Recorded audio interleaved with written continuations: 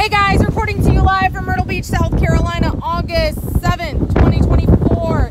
It is about 11 p.m. My Uber app is not working. Flight radar, obviously planes are no longer coming in. Insert screen snap. So yeah, the apps aren't working. Just saw heat lightning. It's starting to pick up on the rain. Let me turn this around. I don't know if you can see these waves, but I'm not about to go out there. But usually the sand's out further. The waves are coming in right there. You see right here, the little dunes. All right, it's raining. It's raining. It's time to run back to Gypsy Jr. Gypsy Jr. Let me in, baby girl. Oh, Lord. I got a little freaked out because that wave looked like it was going to be a tsunami. I'm fine. There's obviously no waves. But it started heat lightning and I was like, I don't want to get struck by lightning. I'm the only one out here who's going to see me. Thought I saw the gray man. So earlier, I don't know if I got this on video, but the gray man's kind of like an urban legend here.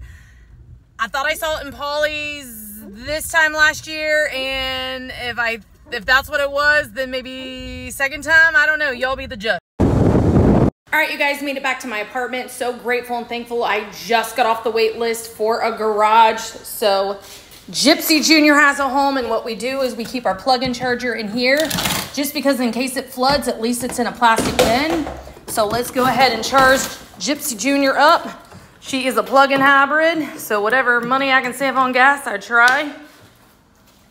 But we mostly do Uber and gas. But let's make sure the green light's on for her. All right, she's green and blue. Now let's rush to the apartment while the rain drizzles down. It's 1 minute, it's freaking raining heavy, and the next minute it's drizzling, and then you get like a few seconds where nothing's going on.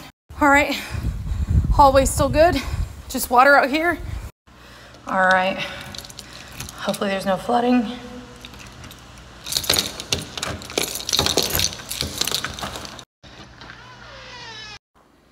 All right, no flooding so far.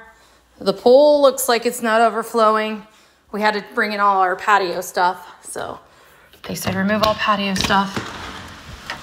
Okay, this is good. Well, I mean, there's no flooding. Clearly water's getting in because it's wet.